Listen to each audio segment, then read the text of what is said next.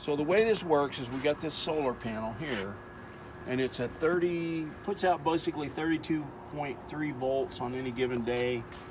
It's 9 amps, and it's a 295 watt panel. So what we've done, we've taken the leads out of here, we've split them with some splitters if they want to run the wires to something else. This will give them a good start. Okay, we come into the panel. The solar charge panel comes through these 2 wires, which are right here. Everything on this side of the panel is all DC and won't shock you. You know, we're fully charged, nothing's shocking you at all. Over here it would, this would. Okay, so the DC from the solar panel comes into here, and this is just a terminal strip just so you can keep track of stuff. It doesn't do anything other than just crosses the wire over and keeps everything kind of neat. So this is the solar charge controller. It takes the solar panel inputs, it takes the battery inputs, and it also has a pass-through load if you need it for something. We're not using it here because we're passing through this and going to the inverter. So the solar panel comes in, the positive and the negative, which is the positive is red and green is the ground. It comes through, comes around here, and goes into the charge controller. And here it's showing we're putting out 24.5 volts, and that little arrow flashing is showing that the flashing light, the panel is actually charging the batteries, which are down here. Now this is just a simple 24 volt battery pack in series.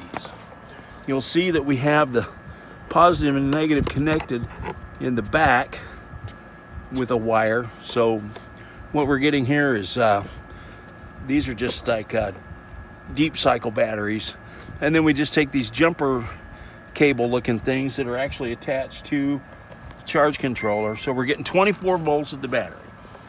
That red and black come up here to this, and this goes just back right in here to the battery, back to the solar charge controller. So what we're getting is we're getting a little bit of charge right now, even though the sun isn't down. It's going to the battery, and then when the sun goes down, then that will quit flashing and our voltage will slowly start to drop. This meter is hooked up to the battery. It's jumped right here on the back of this panel. It's not coming out of here. It's coming right out of the battery load. So it's taking the battery load here, and the voltage is passing through the battery and the solar combined. It's going into these, which is a 24 volt DC to 110 AC 400 watt inverter.